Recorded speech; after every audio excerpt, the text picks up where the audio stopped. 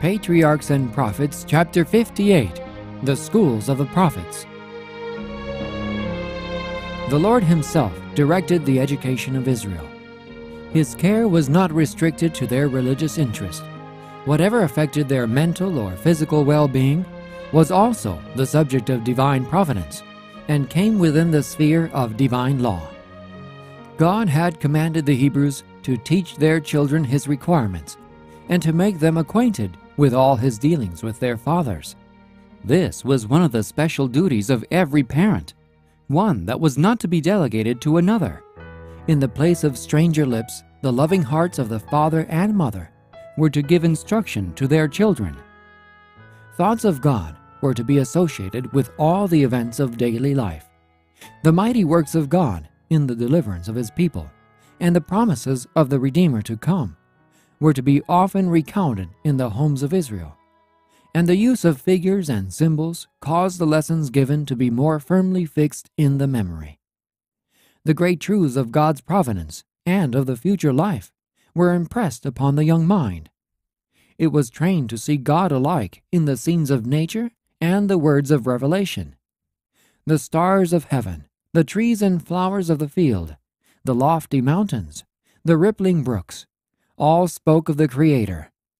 The solemn service of sacrifice and worship at the sanctuary and the utterances of the prophets were a revelation of God. Such was the training of Moses in the lowly cabin home in Goshen, of Samuel by the faithful Hannah, of David in the hill dwelling at Bethlehem, of Daniel before the scenes of the captivity separated him from the home of his fathers. Such, too, was the early life of Christ at Nazareth, such the training by which the child Timothy learned from the lips of his grandmother Lois and his mother Eunice the truths of Holy Writ. Further provision was made for the instruction of the young by the establishment of the schools of the prophets.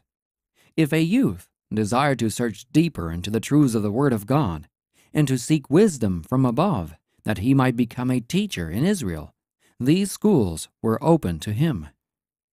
The schools of the prophets were founded by Samuel to serve as a barrier against the widespread corruption, to provide for the moral and spiritual welfare of the youth, and to promote the future prosperity of the nation by furnishing it with men qualified to act in the fear of God as leaders and counselors.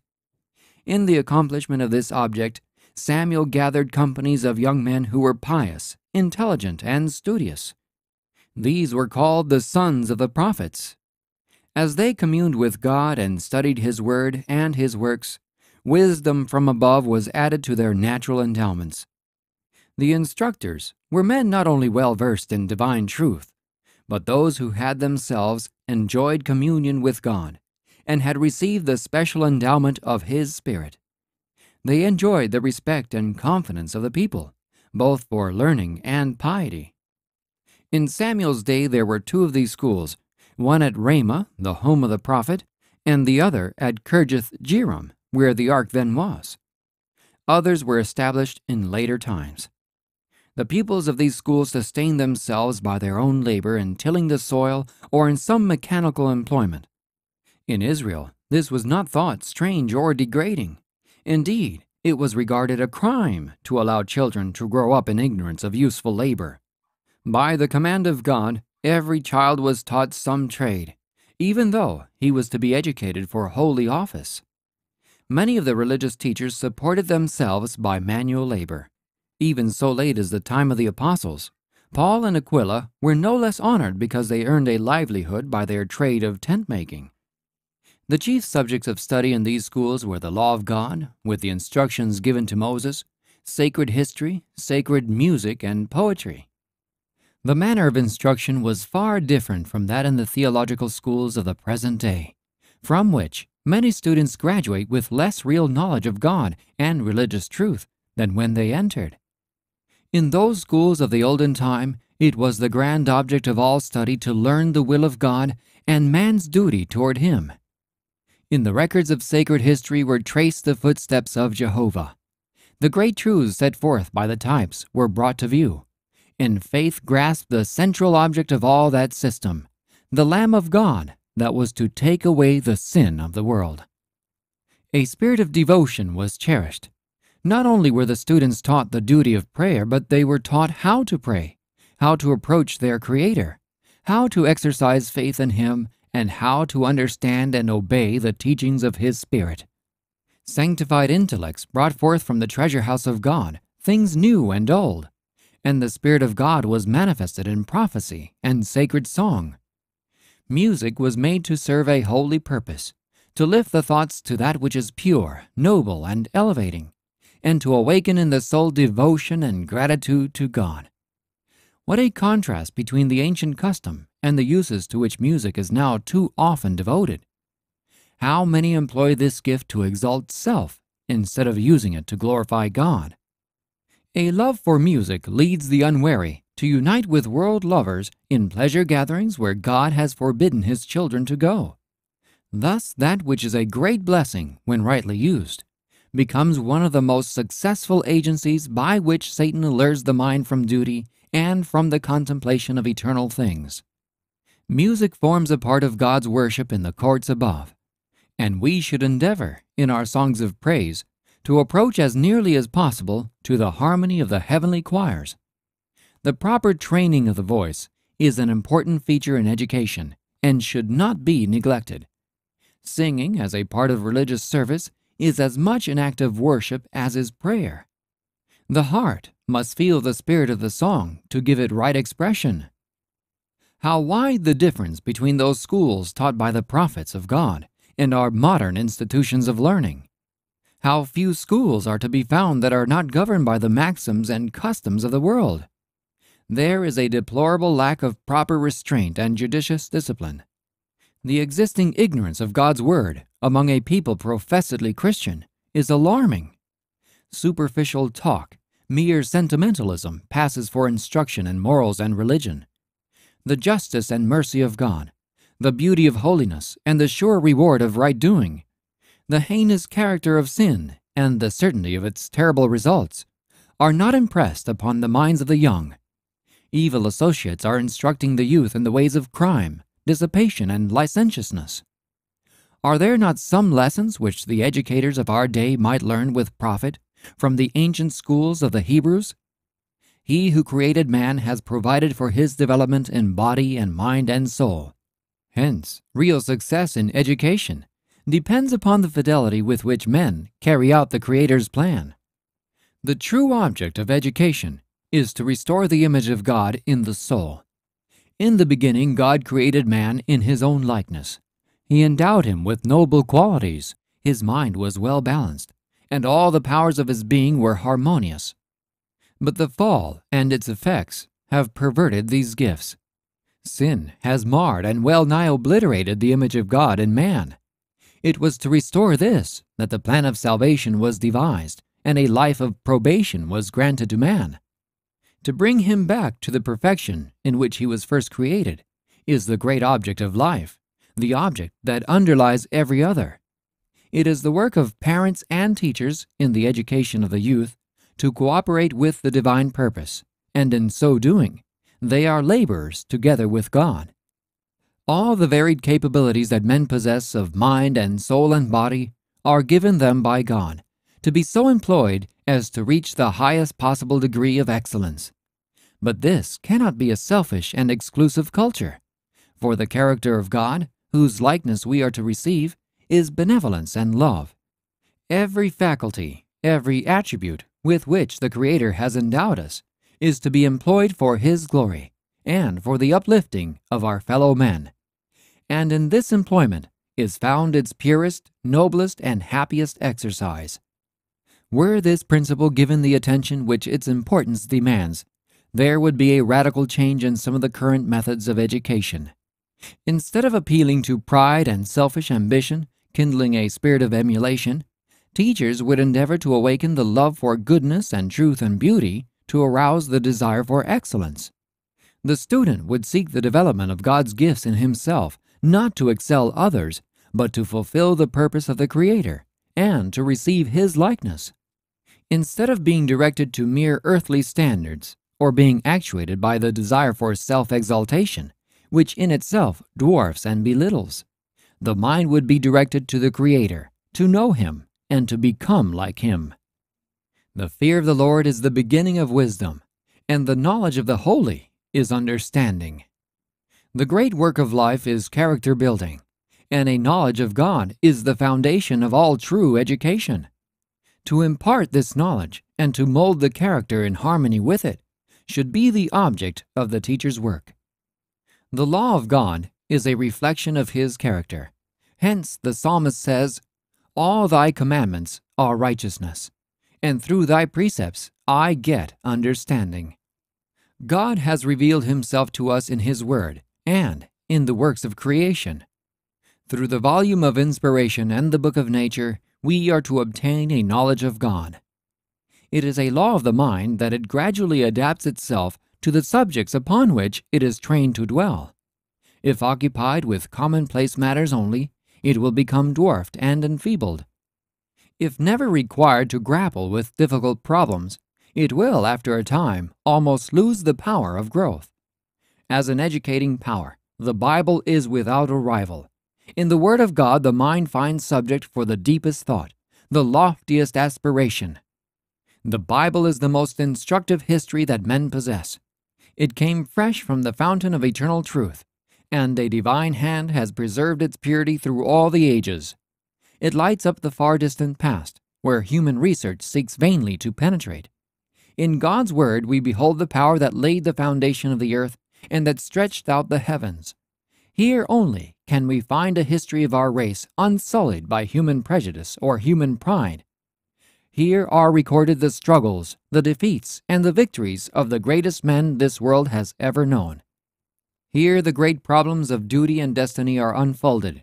The curtain that separates the visible from the invisible world is lifted, and we behold the conflict of the opposing forces of good and evil, from the first entrance of sin to the final triumph of righteousness and truth. And all is but a revelation of the character of God. In the reverent contemplation of the truths presented in His Word, the mind of the student is brought into communion with the infinite mind. Such a study will not only refine and ennoble the character, but it cannot fail to expand and invigorate the mental powers. The teaching of the Bible has a vital bearing upon man's prosperity in all the relations of this life. It unfolds the principles that are the cornerstone of a nation's prosperity, principles with which is bound up the well-being of society, and which are the safeguard of the family, principles without which no man can attain usefulness, happiness, and honor in this life, or can hope to secure the future immortal life. There is no position in life, no phase of human experience, for which the teaching of the Bible is not an essential preparation. Studied and obeyed, the Word of God would give to the world men of stronger and more active intellect than will the closest application to all the subjects that human philosophy embraces. It would give men of strength and solidity of character, of keen perception and sound judgment, men who would be an honor to God and a blessing to the world. In the study of the sciences also, we are to obtain a knowledge of the Creator. All true science is but an interpretation of the handwriting of God in the material world. Science brings from her research only fresh evidences of the wisdom and power of God. Rightly understood, both the book of nature and the written word make us acquainted with God by teaching us something of the wise and beneficent laws through which He works. The student should be led to see God in all the works of creation. Teachers should copy the example of the great teacher, who, from the familiar scenes of nature, drew illustrations that simplified his teachings and impressed them more deeply upon the minds of his hearers. The birds caroling in the leafy branches, the flowers of the valley, the lofty trees, the fruitful lands, the springing grain, the barren soil, the setting sun gilding the heavens with its golden beams, all served as means of instruction. He connected the visible works of the Creator with the words of life which He spoke, that whenever these objects should be presented to the eyes of His hearers, their thoughts might revert to the lessons of truth He had linked with them. The impress of deity manifest in the pages of Revelation is seen upon the lofty mountains, the fruitful valleys, the broad, deep ocean. The things of nature speak to man of his Creator's love. He has linked us to Himself by unnumbered tokens in heaven and in earth. This world is not all sorrow and misery. God is love is written upon every opening bud, upon the petals of every flower, and upon every spire of grass. Though the curse of sin has caused the earth to bring forth thorns and thistles, there are flowers upon the thistles, and the thorns are hidden by roses. All things in nature testify to the tender fatherly care of our God and to His desire to make His children happy. His prohibitions and injunctions are not intended merely to display His authority, but in all that He does, He has the well-being of His children in view. He does not require them to give up anything that it would be for their best interest to retain. The opinion which prevails in some classes of society, that religion is not conducive to health or happiness in this life, is one of the most mischievous errors. The Scripture says, "The fear of the Lord tendeth to life, and he that hath it shall abide satisfied." What man is he that desireth life, and loveth many days, that he may see good? Keep thy tongue from evil, and thy lips from speaking guile. Depart from evil, and do good. Seek peace, and pursue it. The words of wisdom are life unto those that find them, and health to all their flesh. True religion brings man into harmony with the laws of God, physical, mental, and moral. It teaches self-control, serenity, temperance. Religion ennobles the mind, refines the taste, and sanctifies the judgment. It makes the soul a partaker of the purity of heaven. Faith in God's love and overruling providence lightens the burdens of anxiety and care. It fills the heart with joy and contentment in the highest or the lowliest lot. Religion tends directly to promote health, to lengthen life, and to heighten our enjoyment of all its blessings. It opens to the soul a never-failing fountain of happiness. Would that all who have not chosen Christ might realize that He has something vastly better to offer them than they are seeking for themselves. Man is doing the greatest injury and injustice to his own soul when he thinks and acts contrary to the will of God. No real joy can be found in the path forbidden by Him who knows what is best, and who plans for the good of His creatures. The path of transgression leads to misery and destruction. But wisdom's ways are ways of pleasantness, and all her paths are peace. The physical, as well as the religious training practiced in the schools of the Hebrews, may be profitably studied. The worth of such training is not appreciated. There is an intimate relation between the mind and the body, and in order to reach a high standard of moral and intellectual attainment, the laws that control our physical being must be heeded. To secure a strong, well-balanced character, both the mental and the physical powers must be exercised and developed. What study can be more important for the young than that which treats of this wonderful organism that God has committed to us, and of the laws by which it may be preserved in health? And now, as in the days of Israel, every youth should be instructed in the duties of practical life. Each should acquire a knowledge of some branch of manual labor by which, if need be, he may obtain a livelihood. This is essential not only as a safeguard against the vicissitudes of life, but from its bearing upon physical, mental, and moral development. Even if it were certain that one would never need to resort to manual labor for his support, still he should be taught to work. Without physical exercise, no one can have a sound constitution and vigorous health.